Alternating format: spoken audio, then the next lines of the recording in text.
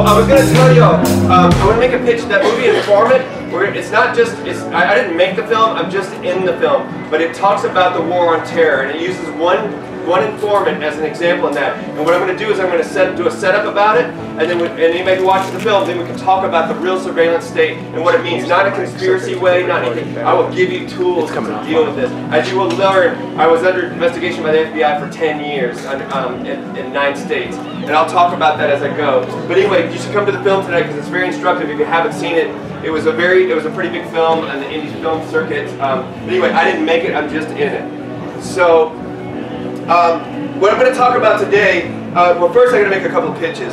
So some of the stuff I'm going to talk about is in my book, Black Flags and Windmills, which is about building power from below. And it's not just ideas, it's practical history and some of my experience in doing that. I've built, in the last 20 years, I've built 4 worker cooperatives, I've built 15 organizations, and I've done a lot of things. But this book is not about how badass I am, it's about how we can all do these things. And I also have, and these are available for $12 to $20 in the AltExpo tender. I've got a few of them here. And I've got this book, which is an essay on anarchism, and it's in English and Spanish. It's just an essay on that, and that's $3. So I've got those for sale. I'm on a book tour right now. My name is Scott Crow. I'm a longtime community organizer. I'm an anarchist. I've been doing stuff since about 1985. And I want to tell you a bunch of stories today. And the stories aren't so you'll leave here thinking I did things that you can't do, or that movements did things that we all can't do. But hopefully you'll see how we can all build power together in our communities to change the world. And I hope that you see yourself in these stories, and when you go back to your communities, that you will build power the way you see fit. And that we don't need governments, that we don't need corporate entities to rule our lives, that we can do things ourselves. And so, and also I'm going to talk a little bit about the ideas of anarchy coming from a leftist social position, because that's where I come from. And within this, I'm going to talk about Hurricane Katrina, and I'm going to talk a little bit about the surveillance state, but not that much. So, are y'all with me on this to go on a journey? Yeah, woo! All right. So, the title of my book is Black Flags and Windmills, and the title of that book is a reference to the black flags that anarchists have carried for over 100 years. Flags that we would burn if we ever got into power of any kind. It's also a reference to Don Quixote. How many people have ever read Don Quixote? Yeah, so often we feel like we're slaying dragons right and left, but really we're just tilting at windmills. And it's just a reminder to be humble in what I do. So that's where I come from. But like everybody, my story starts, I'm going to tell you a little bit of personal history, is that I grew up in a rural area outside of Dallas, 30,000 people. There's a factory in farm town. And like a lot of people, I saw that there was a cognitive dissonance in the world. Why was it that my dad went to prison, my uncle, my cousins? Why was this happening? Why did it not look like the families on TV? Why did it not look like the greater wide world? I didn't have any understanding, but it started to explore these ideas. And one of the things I also felt was like, even though we hunted and fished, why was it that people wanted to destroy the natural world around me? And so it started me on this journey. And in 1985, I went to my first protest. And before that, I'd only known about giving our power away to these politicians to vote for people 3,000 miles away who had no connection to the world that I lived in at all, and looked like something that I'd never seen before. And so in 1985 I went to a protest, and I got to see the power that we can build together, that we can resist exploitation and oppression, and that was totally amazing. It was the first time, which I coined now, but at the time I saw what we have is these things called our emergency hearts. These beautiful things that pump inside of us, that drive our passion, and drive our compassion for the natural world and those, our fellow man around us. And so from that, from 1985, I started this exploration. I was still voting and petitioning and doing all this stuff for power, but I started to work on 3 core issues that I've carried with me for a long time. And one was to stop the exploitation of animals. I'm not saying don't hunt, I'm not saying don't fish, but the exploitation of animals, circuses and zoos and anything, factory farming, anything that was on the grid that capitalism was chewing up, and animals are not a commodity. The other one was the destruction of the natural world around us, the forests, the killing dolphins, all of this thing, anything in the natural world they're destroying. I've worked on for a long time. And the third thing was political prisoners. You know, I had learned that there was political prisoners internationally. We know about Stephen Biko, we know about Nelson Mandela, but I learned through my exploration that there was political prisoners in the United States. People who had fought for liberty, had fought for liberation, had been put in prison for that for a long time, and so I started working on those issues. And in the mid-90s, we moved forward. I'm introduced to members of the Black Panther Party. How many people know about the Black Panther Party? Heard about them? How many people think that they hated Whitey? Yeah? Nah, they didn't. But I learned two really valuable lessons from them that really made a lot of sense to me. One was that we as communities have a right to defend ourselves by any means necessary. Something that Malcolm X had said before that. Not just as individuals, but as communities. And it didn't always mean armed self-defense, but it meant that was also a possibility. But it meant that no corporation, no government, nobody could come in and tell us in our communities what to do. And I thought that was a pretty powerful concept. The second concept that I learned from them was survival programs pending revolution. So, by the 90s, I've been an activist since 1985. Well, all we were doing is working on single issues. People are working on animal rights issues over here, prison issues over there, maybe even liberty issues over here, whatever it is. Everybody's working separately. But what they said is that we've got to get our stuff together at the ground level and build things up. So they turned things into a political question. When somebody came to them and was hungry and they said, they did the immediate thing, which was to feed them, right? Which is what we need to do. But they asked the political question, why are you hungry? Is it because you don't have access to good health care? So let's build some free clinics in our community so people can get healthy and get some jobs. Is it because you don't have access to education? Well, let's build some free schools, get you some education, and then you can get a job with dignity and respect. So these concepts I carried with me.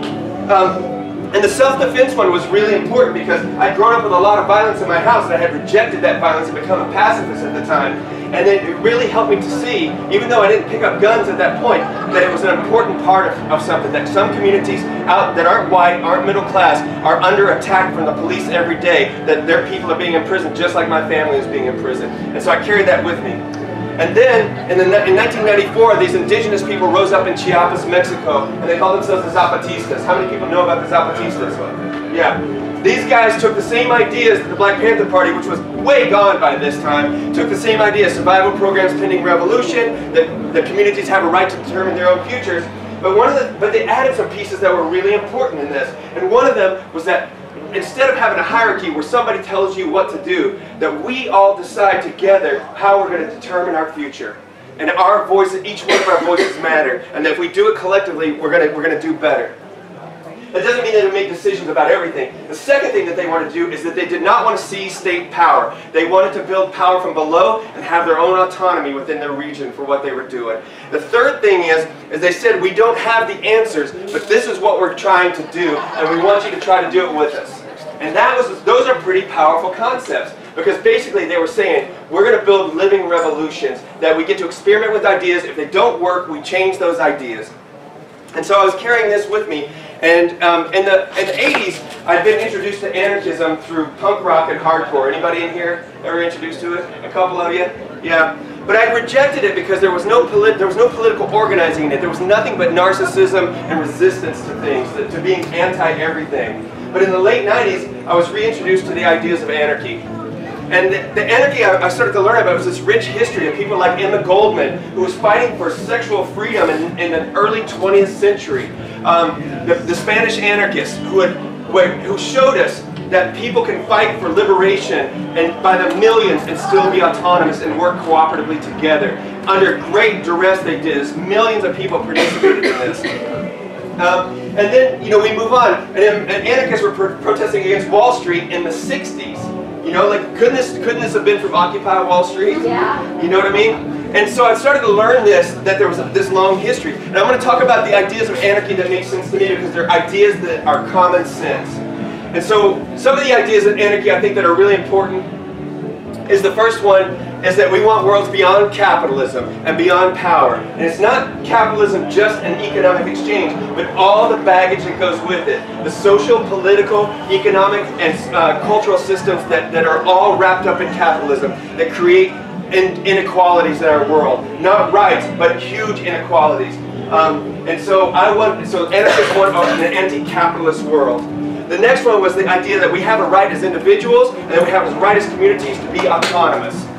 The next one of that is mutual aid. That we all work, even if we're autonomous, we work better when we work together. There's more power when we work together. Look at this, like fingers by itself is kind of weak. A bunch of fingers together can begin to work together and to form a fist of power, right? The next one is that we want liberation. I want internal liberation, social, political, economic, and cultural liberation. Not just for myself, but even those who have been downtrodden and we have built this country on, or any country on. We want collective liberation. Even those who I don't know. So I carried this idea. And the next one is solidarity. For any of those with access to resources who are building our power, that we should share those resources, not in a charity way, but that we should share those resources because their liberation is tied up in ours. And so communities outside of our own, that we should support those communities to help them build their power in their way, even if it's autonomous. And the last one that's the most important, which is the one that hooked me more than anything, is I didn't have to vote to make action, that we could take direct action, that any of us can take action to change the world around us. I can and we can, and we don't have to wait on others to do it. If we see a problem, we begin to take action to do that. These are ideas that I have carried with me for a long time. And so in the 90s, the late 90s, anarchism started to come back up. You have to understand that the left, that the communists and the socialists dominated the left. And I hated them, and I was underneath them. I was always an underling. Like, I'd show up at a protest, and they're like, "Here's the sign, comrade, take it." And I was like, "What are we doing?" They're like, "It doesn't matter, just do it." And so, but in Seattle in 1999, 50,000 people gathered in the streets. And nobody was paying attention to it until anarchists put rocks through the windows of Starbucks in Nike Town. And all of a sudden, people wanted to know what was the alternative globalization movement that was rising up, and what was this idea of anarchy in the United States. Now, the bricks in the windows didn't solve the problems, but all of a sudden, we started to realize there was more anarchists and people who had these ideas. And it was the rise of anarchy in the United States, in the biggest rise of anarchy in the United States ever. So. And the anarchy I talk about, I think is really important to know that it's a little a anarchy. It's an anarchy without adjectives. There is no right anarchy.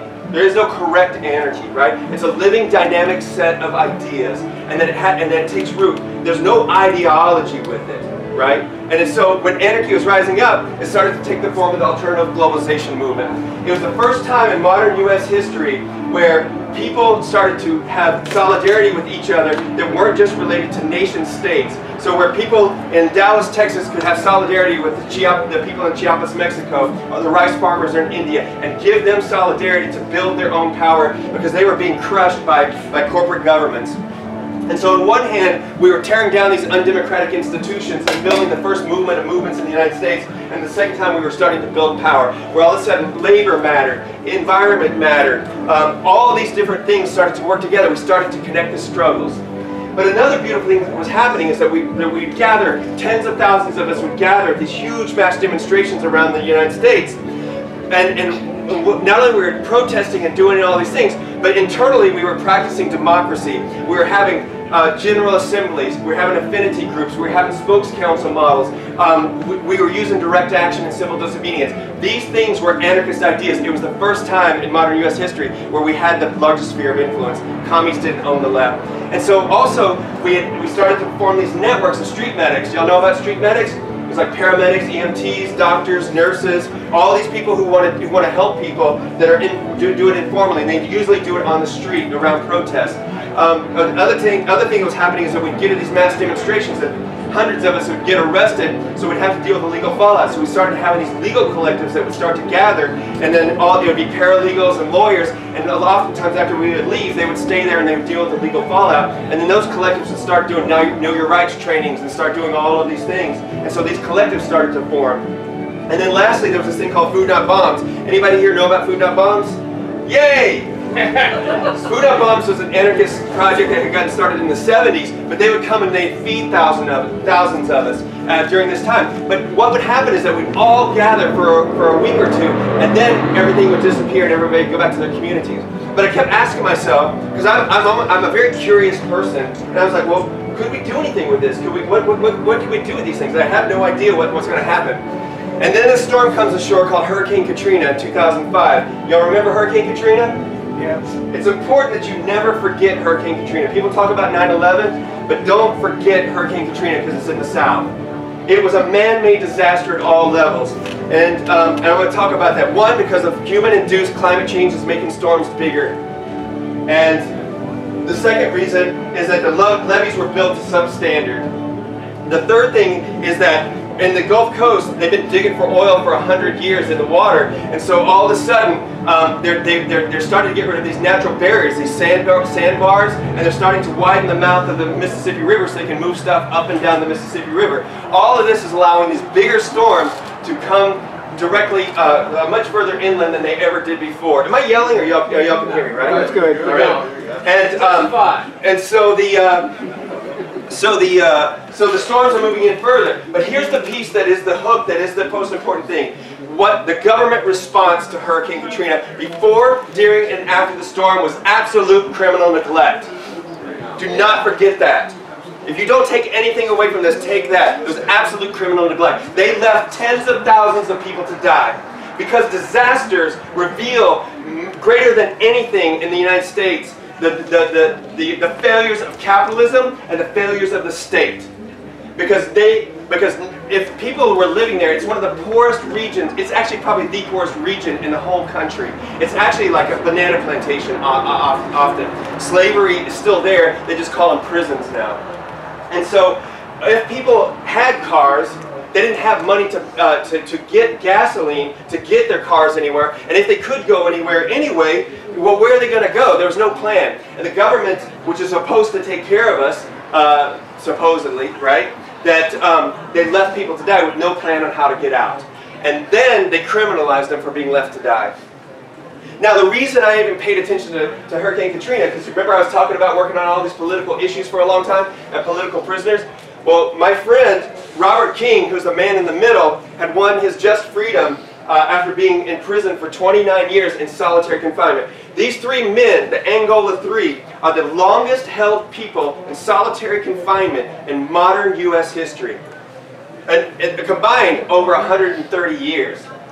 And the man on the left, on my left, is Herman Wallace. He had won his just freedom last year and died two days later of cancer. 41 years in solitary confinement. Herman Wallace was a good man. And the man in the middle, Robert King, had won his just freedom after 29 years in solitary confinement in 2001. And the man on the right is now the longest held person in solitary confinement in modern U.S. history, and that's Albert Woodfox. He's been in for 42 years, and there's an international campaign to get him out. Well, why are they locking them away? Because they're Black Panthers. They formed a chapter of the Black Panther Party in one of the most brutal and racist prisons in the United States in the early 70s. And they fought to stop prison rape. They wanted dignity for prisoners. They wanted desegregation of the prison so that people could work together. And for this, they locked them away and tried to bury them alive. For all of this, I did not want this man to die after he'd won his just freedom.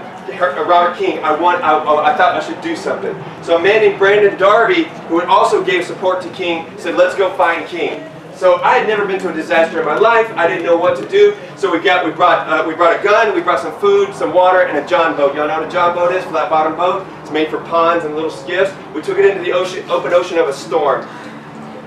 And the reason we did that is because once we arrived there, there was 280 other boats just like ours, with people just like you whose emergency hearts had kicked in, and they were there to do search and rescue because tens of thousands of people were left to die. And all we saw was government bureaucracy fighting over who was going to have control over the boats, and they turned us all away. So we took a boat into the open ocean with very little boating experience, overloaded boat, and we were going to try to find Robert King. And so we were going to end up, we took it out to the Gulf Coast, we came up to Lake Pontchartrain, and we're going to end up here. And this is one of the levees that broke. This is not the only levee that broke. And this water is supposed to be about 15 feet below there. And this area is called the Lower Ninth Ward. This is about 10 to 20 feet of water depending on where you are in the Gulf. And I can tell you what I saw was absolutely unimaginable. I can tell you all the details, all the dead bodies, all the things that I saw, but it is unimaginable. But just remember this, everything that you think you know about the world was gone. Not just your neighborhood, not just your city, but city after city, state after state, all along the region for thousands of miles. And the government left people to die.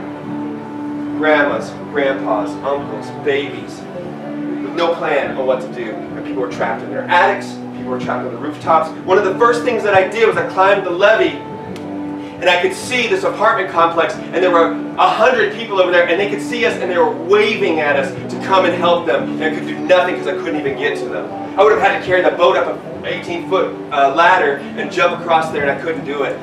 It was debilitating. And so we did search and rescue, and we were going to try to find King. So we were doing search and rescue, and but it was unimaginable. But all of a sudden, racism reared its ugly head, which is always there in our country, but definitely in the South, because the veneer that kept it away was not there. And so all of a sudden, we're not able to hear stories. We can't get news reports. The only news we have is the news that we get from each other. And most of the people coming in were white men. Most of the people there are black and poor. And so all of a sudden we started hearing stories of gangsters shooting people and all this, even though I knew better. Because I had worked with people in New Orleans for a long time. And there were gangsters, but hold your questions till later. And so people like you were coming, and so all of a sudden when racism reared its ugly head, we started to hear these horror stories. And I didn't want to shoot anybody to rescue somebody else, so we left. Was there on Wednesday, we'd done search and rescue, I was exhausted, we left on Saturday. And it was the first time that I felt like I was disobeying one of my own principles, which is you never leave anybody behind. I'd never left anybody behind in an action before. When people had gotten jailed, when we were doing civil disobedience, you waited until the last person was out of jail, you left together. Political prisoners, people who had put their life on the line before us, or serving prison time, you make sure that you support those people. And now I was leaving tens of thousands of people to actually die. I was ashamed. I used all these resources to get there, and now I was going to, even if I couldn't have helped everybody, I wasn't there to save anybody, I was just there to try to help people. And that's what happened. In the interim, what happened was a man named Malik Rahim, another former member of the Black Panther Party, who was living in Algiers neighborhood, who had been organizing. He called me because he had heard I was there looking for Robert King, and we didn't find King this first round. And he said, "Hey bro, I need some support." And when he said that, I knew what he meant.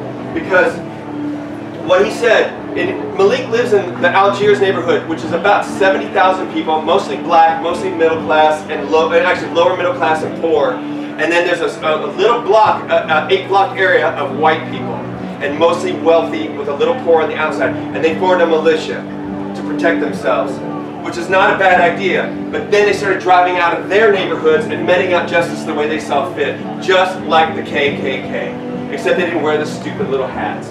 And so they were threatening to kill Malik because he was already doing organizing. They kept calling him the mayor of Algiers. And they drive by in their trucks and they go, "We're going to get you, mayor. We're going to get you." So this is the situation that we're coming into. So Malik, when he said he needed support, I knew what he meant.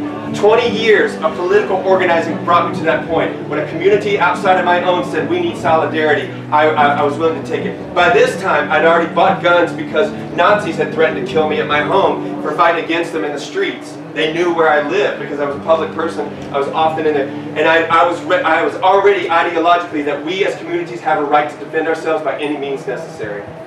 And so I came back. So it's only 7 days. And this is what I saw. I saw the criminalization of people.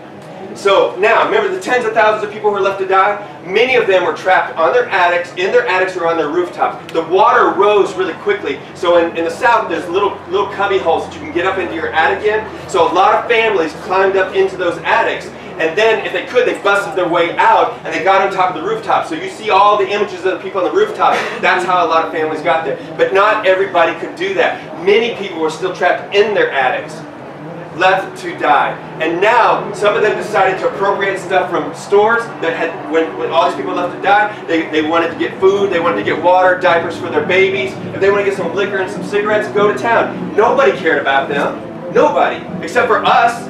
Governments didn't care. And so now the orders were shoot to kill for looters. Even though the New Orleans police was also looting. Because I saw them loot a Walmart myself.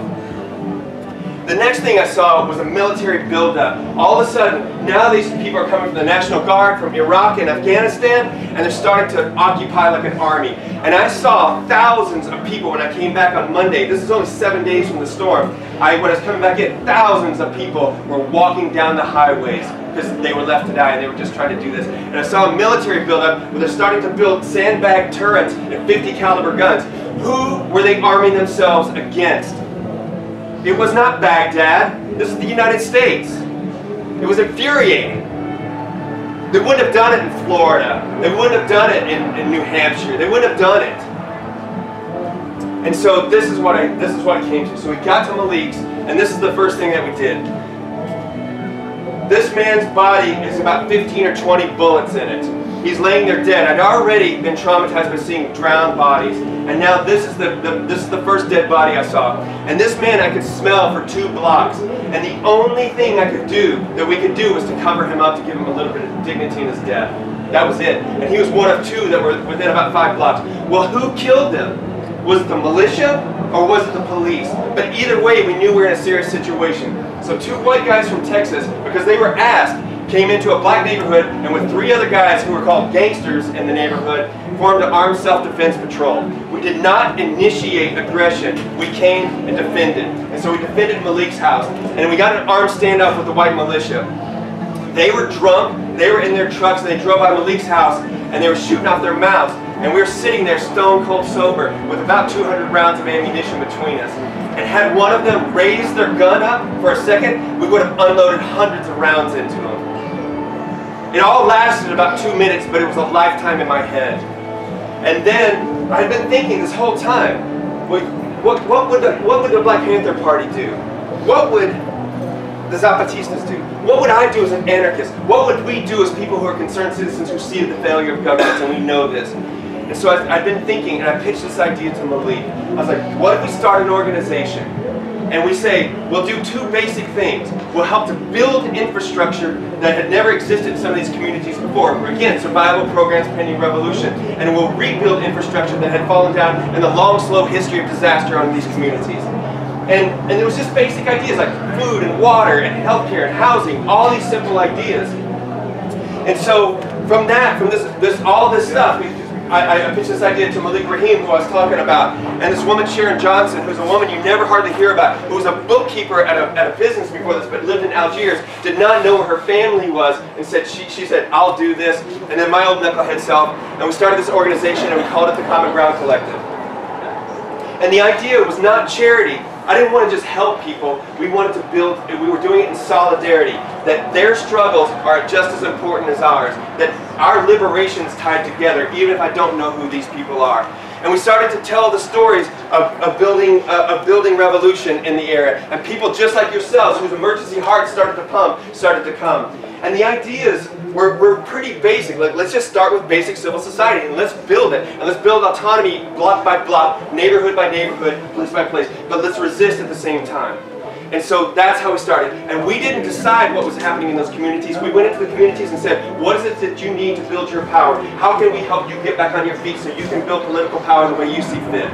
And that's how we did it. And it was a beautiful thing in some ways, but we also were outside of the state. So we were enemies of the state from the beginning. I did not think I was going to live in the first few weeks.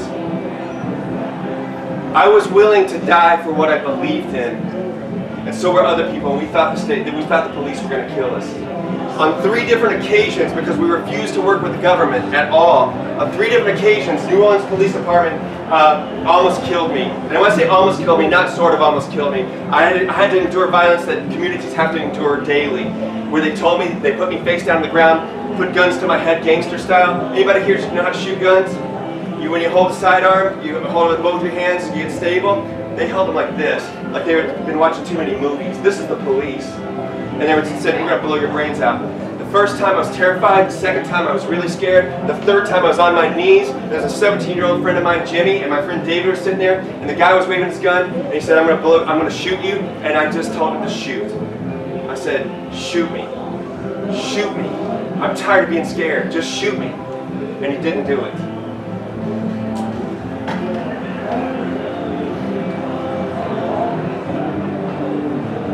I wish I could say that was the end of it, but it wasn't. Homeland Security almost shot me later, and then the police raided our compound that they called it, which is where we're doing food and water distribution. And so there was a political price for doing these things, but it was worth it. Because when we told the stories of building revolutions, not my revolution, the revolutions for the communities who had been marginalized under capitalism all this time. And so people started to come. So at first there was 3 of us, then there was 10 of us, then there was 50 of us, then there was 100 of us.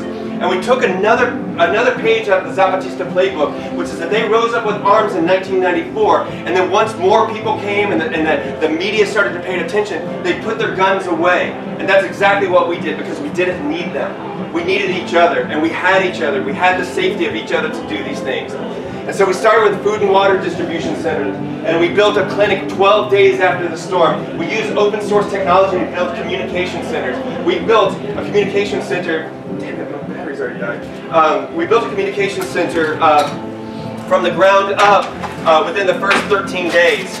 And when doing that, we had one Wi-Fi card, and we were able to link 12 computers together, build a Drupal website for everybody knows that, and we built a mesh network. This is all with no money. And I know there was a workshop on mesh networks earlier. It was pretty amazing to talk about.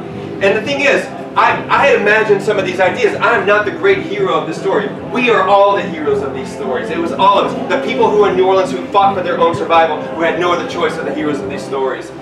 And so, and we started to bring legal aid. But we also, what made Common Ground different was that we weren't only building, we were working this dual power model, which is you resist exploitation and oppression on one hand, but you also build and create on the other hand. So we were also resisting. So we occupied places. So anytime that Homeland Security said you can't be in that neighborhood, but people in that neighborhood wanted us to be there, Common Ground volunteers broke the law to go feed them, to give them medical aid, to help them build a community, and said we're not going to leave because the government wanted people to leave. They wanted to restore law and order.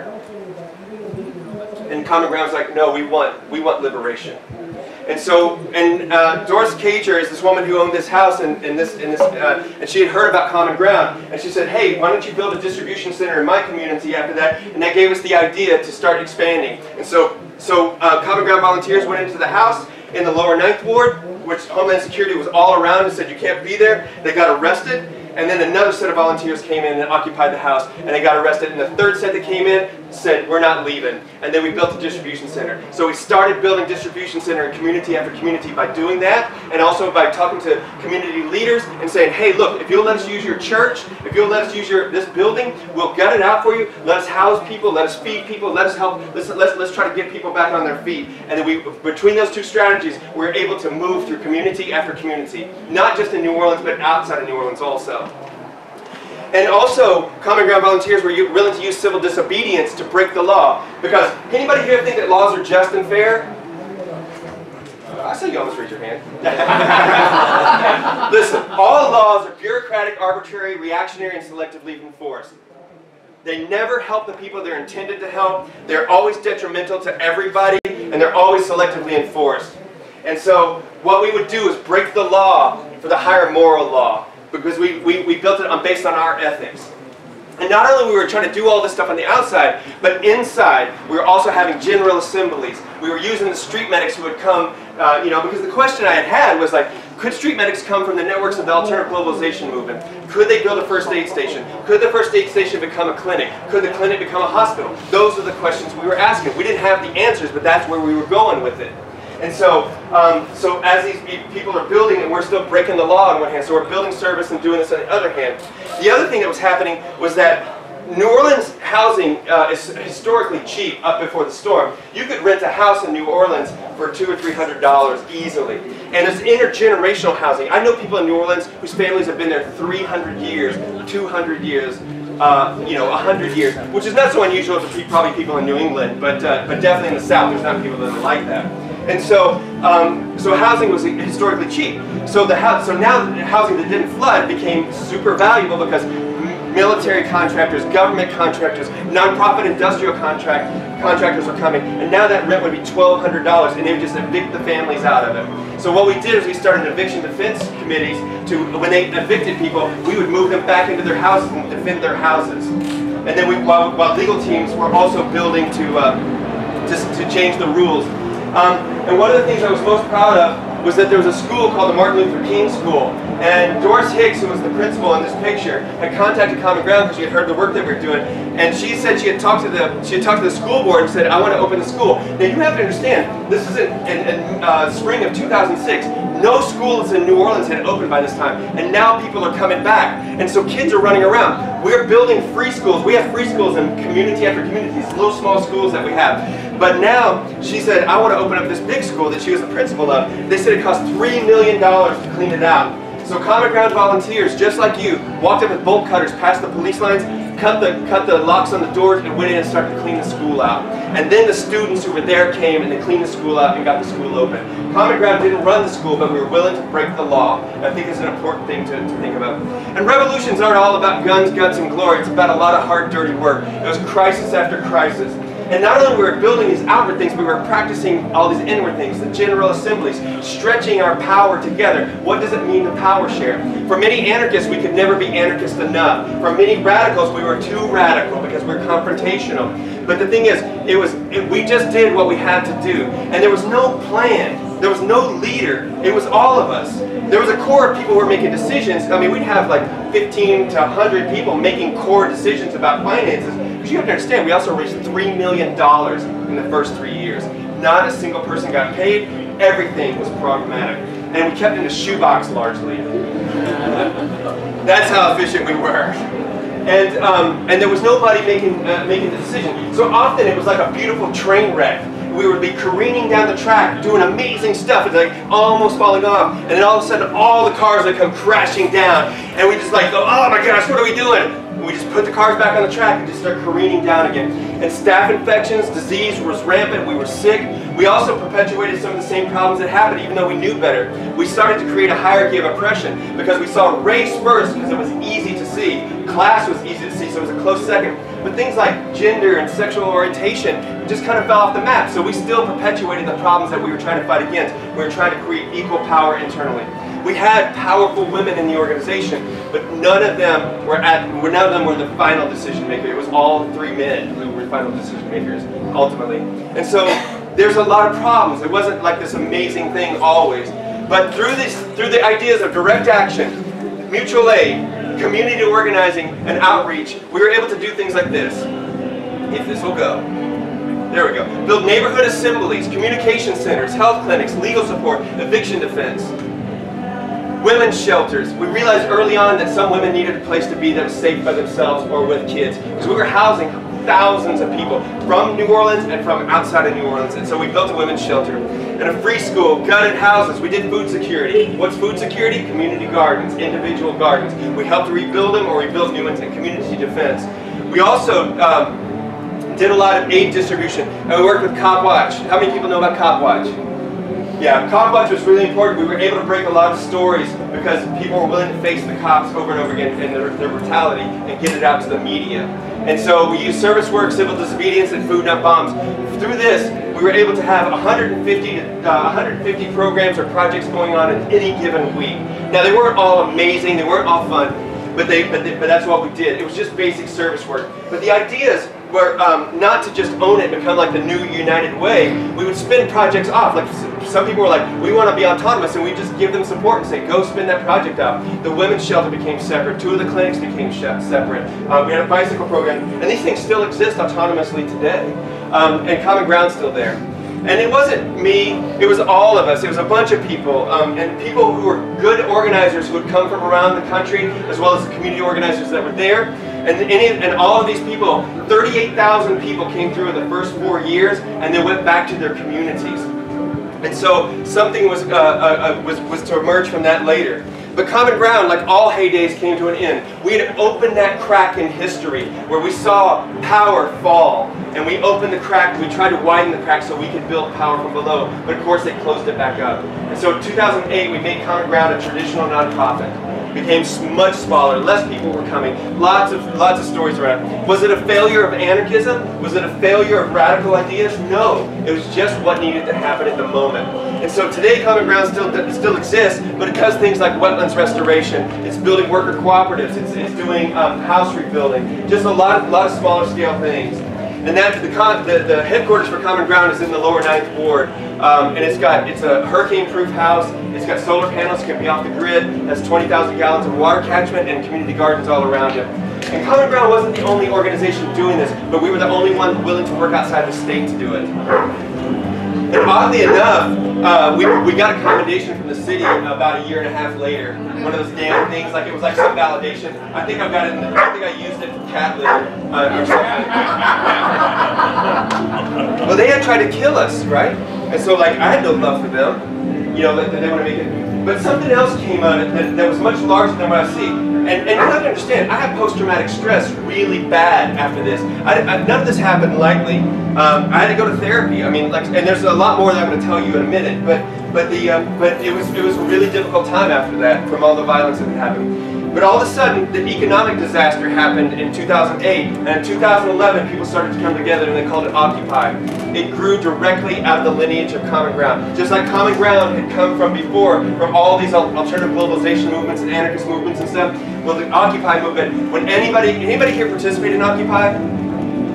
All these organizers are key. When I traveled to 24 Occupy camps in 2011, I saw Common Ground key organizers everywhere. Not that they went to them, they just went back to their homes. And so they had a great influence. And Occupy was 40 years of anarchist organizing in the United States when it rose up. And all of a sudden, nobody had to fight with communists on what this meant because the communists didn't own it. And all of a sudden, General Assemblies, spokes councils, affinity groups, and direct action made sense. Street medics, free lending libraries, reclaiming the commons, all of these ideas come out of the left anarchist traditions.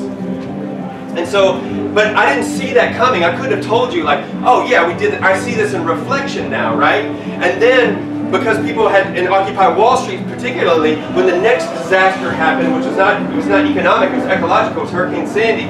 People were able to move directly into that and start Occupy Sandy. And now Common Ground, other people like myself were brought in to actually talk about the organizing and talk about it, and it became a thing. Because now we started to realize that this whole thing, that disasters reveal the failures of capitalism in the state like nothing else. And so we were able to do that. And then we worked with the Occupy Sandy people on Oklahoma. Last year there's 2 major tornadoes, biggest tornadoes that ever had because of climate change. And so we were able to work together to help those communities and work in decentralized ways. So I'm going to shift gears for a minute and talk about something else, and then we'll come back to some other ideas. I want to talk about how we moved, and after 2001, we moved into the surveillance state. I'm not going to go into a big thing about surveillance, but I'm going to talk a little bit about it, and how activists were targeted. How people like myself went from being a civil activist to being a terrorist. And so one of the reasons is because of corporate lobbying, because we, and the animal rights and the radical environmental movements, were being effective at affecting their bottom line, their dollars. And they started to take notice, so they started to criminalize us. They didn't want us not just protesting, they didn't want us to stop the logging. They wanted to continue to exploit animals and whatever they were doing. We had controversial campaigns where we were going to people's houses to stop them and stop the decision makers directly. And so we're criminalized for that. And then after they crashed the planes of the buildings in 2011, in 2001, the Patriot Act was passed, then the floodgates opened. The dream world of Dick Cheney and all those people had opened. And so now they had to find some terrorists. So one of the things that happened was that they targeted largely people who were in the animal rights movements, people in the radical environmental movements, anarchists, and then but the biggest segment of people who were targeted were Muslims. 98% of the terrorism cases in the United States are Muslim. And think about this, there's been over 520 cases tried since 2001. 98% of them are Muslim cases. The FBI was involved in over 60% of those cases, and the FBI led the plot in 160 of those cases now, where they brought all the material support, they did everything. And so friends of mine were basically engaging in property destruction. We're being sent to prison. Grand juries were being convened all around the country. We didn't know what was happening during this thing we call the Green Scare. But all of a sudden people were being picked up right and left. And people were doing 5 years, 20 years, 7 years for basically property destruction. Which we should engage in property destruction. Like, it's going to take all kinds of tools to make liberation. And corporate property destruction has a place, and state property destruction has a place. And we have a long history of it in this country, and other places have a long history, and we should remember that. And now people are serving a long periods of time. But during this time, I had been investigated by the FBI for almost 10 years. In 1999, I was first visited by the FBI in Dallas, Texas, at the worker co-op that I had co-founded. They came in, and there had been some property destruction that had happened in some fur stores. I'd worked on an anti-fur campaign, and they said, it was the first time I ever heard the words animal rights and domestic terrorism together, and they were accusing me of it. So it started an odyssey that ended up where I was under investigation since 1999. I was investigated in 9 states and 13 field offices by the FBI. They had tapped my phone, they had gone through the internet. I had 6 informants in my life. And the reason I know this is because we did Freedom of Information Act request. You remember the man Brandon Darby I was telling you about earlier? In 2008, the Republican National Convention in Minneapolis and St. Paul, 2 friends of mine went with Brandon and a few other of our friends to protest it. My two friends built Molotov cocktails to throw at empty police cars. They changed their mind. Now, whether it was a good idea or not, whatever, that didn't happen. But Brandon Darby turned him in. And it turned out he had been working for the FBI for a year and had been leading to a setup for that. He'd also tried to get me to burn down a bookstore in 2006. And I didn't do it, otherwise I'd be serving 25 years for it. Because arson is only 5 to 7 years. Arson with political intent is 25 years. And with a domestic and terrorism enhancement, you could even get 40 years for it. So they're tapping my phone. And remember Herman Wallace I was talking about at the Angola 3 earlier? I was kicked off of his list for visiting him after 5 years because of information from the FBI. They didn't charge me with any of this. They tried to indict me 3 times. And the thing is, I didn't know all this was going on until I got my documents in 2010. But they tried to find me as they wanted 3 things. They said I was a nexus of terrorism. I was, one, was that a nexus of terrorism means that you're taking international funds and you're funding domestic terrorism in the United States. The second thing they said is I was stockpiling weapons. Well, damn it, y'all, I'm from Texas. We have guns. The third thing that they said was there had been property destruction committed by the Animal Liberation Front and the Earth Liberation Front. And some of them had been arson, but most of it had been vandalism, and they tried to accuse me of it. Some of the stuff that they said I had done, I would have had to been in 2 states that were not co-joining at the same time. And for this, I had 6 informants in my life, and Brandon Darby just happened to be the last one. He was the second person who tried to put me in prison, who tried to get me to commit a crime that would have put me in prison for 25 years. And so, but why would they do this? Well, if you're going to have a war on terror, you got to have terrorists. Right? And because they started to target animal rights people, they started to target Earth Liberation people, people who were radical environmentalists, and anarchists, and and Muslims, like I mentioned earlier. So I was in 3 of the 4 categories. I justified their budgets. But what I realized during this is that the ATF, when they were threatening to kick my door in, and the FBI was coming around regularly, that we had to do something. I had to figure out what to do because, and so I started sleeping with a 45 under my pillow because they had a history of killing people. And so I said I wasn't going to go out like that. It wasn't rational, it wasn't reasonable, but that's what I did. And then later, a friend of mine was like, well, why don't you just have a camera? So about a year later, I traded my gun for a camera. And they're like, if they bust in, just start filming them. And I had lawyers by then. But I am fortunate, I am grateful. Because of all the things that have happened, I'm standing here today. And I'm able to tell you these stories, whereas other friends of mine didn't, and they can only tell you those stories after they get out of prison. And the war on terror is a war on us, all of us, political dissidents and everybody in this country. It's an excuse for the surveillance state because they're afraid. But remember that we're paper tigers. And you know how you can tell the government's lying? Their lips are moving. So remember that.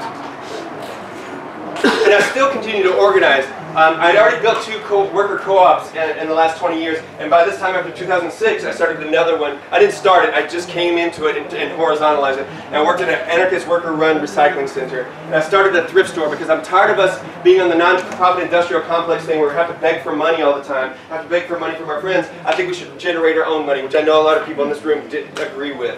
And so we started a thrift store that not only generated money for itself and created a worker cooperative where 4 women can work there and be paid a living wage and have benefits, but we also send $1,200 a month in solidarity to another anarchist organization in Austin that does free books to prisoners and has done it for 20 years. And nobody wants to give money to that. And we're like, we'll give you $1,200 a month to pay your rent every month to do your thing. And then also give away $2,000 a month to other projects that nobody else will give away, and also collect stuff and give out material aid to everybody. And then after that, because the FBI didn't put me down, I started talking, and I just used my voice to talk about the war on terror and what a sham it is, and do that. And I still do political prisoner support. You remember Robert King I was talking about earlier, my friend? He lives down the street from me, and I love King. I see him all the time, 2 blocks from me. He has a house now because a bunch of people after Hurricane Katrina bought him a house, and I still do support for him. He travels internationally talking to people about political prisoners, about the Black Panther Party, about solitary confinement. And working for Albert's Just Freedom. And oh yeah, I wrote a book too for Black Flags during this whole time. So I didn't lay down and die. I wanted to. I was so traumatized from all the violence, but I didn't lay down and die, and we should never, ever, ever do that. We should always fight until there's nothing left, not a single breath left. I'm going to go to this last section now. And so the questions I have, and I'm not going to provide answers, I just want us to think about some things. Like I talked about, disasters reveal these things, and I think we know that, and I think you ought to carry that with you. So how do we create engagements, projects, and programs without disaster upon us, like you're doing here? Like what these things? How do we continue to do this? How do we build liberation in our communities and for those other communities around us? And I don't know what the answers are, but I think that we are experimenting with these things. But I think that we need to ask the question over and over again. And stop worrying about resistance all the time and figure out how we're going to build it. So I'm going to talk about some ideas about what's next. Creating power from below. And these are just ideas. These are not the answers. One, I think is that we need a liberatory framework of like anarchy. Whatever you want to call it, whatever flavor, social libertarianism, it doesn't matter. The name does not matter. What matters is it's the concepts and how we engage in this. And I think that we need to move from a politics of reaction to politics and engagements of possibilities. We need to start to imagine, like Pork Fest is doing, and like some of y'all are doing here. I don't talk to a lot of people who are trying to build things. I think that we need to figure out how we can engage and what does the future look like? What does multiple futures look like? But not just for the people here, but what does it look like for the people of Detroit? What does it look like for the people of New Orleans? How do we work together to create liberation outside the state? And I don't know what the answers are, but I want us to think about it. And I think we begin to make long-term strategies beyond capitalism as we know it, beyond power as we know it, and beyond civilization, because you know what? Trading one economic system for another is all still predicated on cheap oil and for us in the South, access to water. Climate change is real and all empires fall. Capitalism will not stand as we know it today. At some point it will be gone. So what is it going to look like? What's the world going to look like? Or what are the worlds going to look like in our own communities when we do these things? And I think that every action that we take should engage with dual power. It should not only build and be a cooperative or a collective or separate, it should fucking resist at the same time. And because there are people who are exploited by these systems every day that we don't have to know, we don't have to see them. We talk about having the boot on our neck, we don't know what the boot on our neck looks like. And I think that we need to create more liberatory spaces. And it's not just building cooperatives and collectives, but they must be liberatory. Now I'm going to talk about 4 little concepts really quickly about that. What does liberatory mean? They should all, like, if we build something, if it's a worker co-op, a food co-op, whatever it is, it should only exist as long as it's necessary for the communities that it serves. Once it stops doing that, then get rid of the damn thing. Just close it up. Otherwise you end up with the nonprofit industrial complex, which is just part of the larger systems. The second thing is it must be liberatory. If you pay anybody, you must pay a living wage. If we build worker cooperatives, we need to pay ourselves a living wage. And that we must think about multiple bottom lines. It's not just the dollars that we create, but also how do we create those dollars, whatever FRN, whatever it is you're trying to generate. I don't care, Bitcoin, whatever the financial thing is, but you must figure out how is it liberatory. Can you use that to help other communities? The other thing is that some of these things that we create must, in my opinion, must bring us into conflict with the state. We can't just build hippy-dippy stuff over here or a health clinic over there. Some of these things must bring us into conflict with the state. If they do not bring us into conflict with the state, they must support those that do. They've got to be a part of resistance movements. They can't be separate. I've been part of the co-op movement for a long time, and often it's just in its own bubble. It has nothing to do with the rest of the world. Or I'm in resistance movements that happen. Well, I think you called it siloing earlier today. And I think it's important that they must be together. Resist and rebel. And the next thing is that they must be insurrectionary. Again, they should only exist for as long as they need to be. And so, largely, if you don't take much away from this, do not be afraid. Don't be afraid of the state. Don't worry about the state. It doesn't matter what they do. If we create these liberatory ideas, we are willing to resist and build our power. It doesn't matter what they do. All the time that we worry about surveillance and worry about informants and worry about blah, blah, blah, blah, blah, it takes our eyes off the prize of doing what we need to do. And every time that we do that, they win. And if we are afraid, we will not begin to push the limits. We will not challenge the state. We will only try to build our comfortableness within the state. And when I say don't be afraid, also challenge ourselves to think beyond the ideas that we have now. PorcFest is an amazing thing for me to see. I wish more people could see it, but it's not the only one. We need more of these everywhere in different ways. And there's other projects that other people are building that we need to see. But we need to challenge our imaginations about what we can build. And I think one of the other pieces is to be kind to ourselves along the way. Let's worry less about definitions and infighting about who is correct. Because when the shit matters, when it comes down, we all know what to do. All the labels will not matter. All the different ideologies won't matter. We'll have to sort them at some point. But when it matters, we all pull together. And that's what I saw after Hurricane Katrina. And the last piece I would say, but I don't have it on here, is to remember that I'm challenging us to be more than voters, more than consumers, and more than activists. There's all these paths in the middle that we have not even taken yet. And that we're going to build the road by walking. Kind of what y'all are doing here. We're going to build the road and we don't know what it's going to be. But I think more importantly, there's no isolationism about anything. Right? That this is what we need to do. Keep organizing for collective liberation. And I'm going to end it here. Don't give in. Don't give up. Resist, rebel, create, and build because our futures depend on it. Thank you so much.